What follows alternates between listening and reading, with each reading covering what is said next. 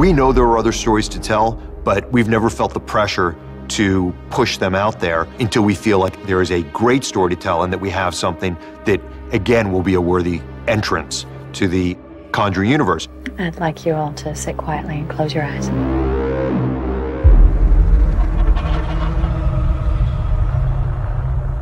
I really wanted Conjuring 3 to get away from the haunted house setup of the first two Conjuring films. It should be more on a whole different level, something that we've never explored before in the Conjuring world. We wanted to keep our new story grounded in the feel of Conjuring movies, but we wanted to make sure we were telling a brand new story.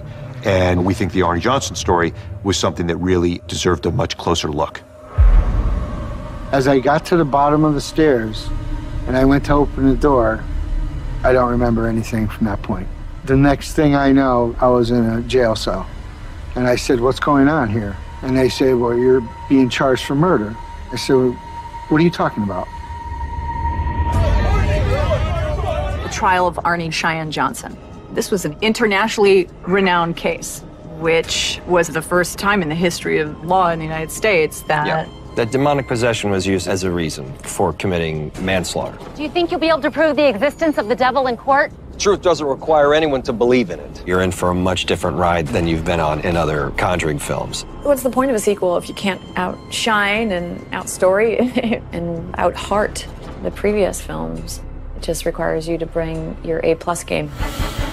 When I was working with Michael Chaves on La Llorona, I saw a filmmaker that really gets these kind of films. It's bittersweet for me to pass the baton on. And action! But it's good to get a fresh take on where we can take the Conjuring universe. We're offering something very special with these films, and I think that's one of the reasons people keep coming back.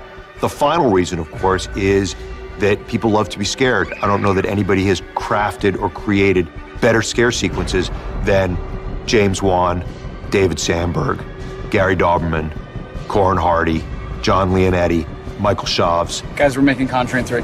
It's gonna be awesome. These are all people that really know what they're doing, and they do an incredible job crafting new and original scare sequences. That's really what people come back to see.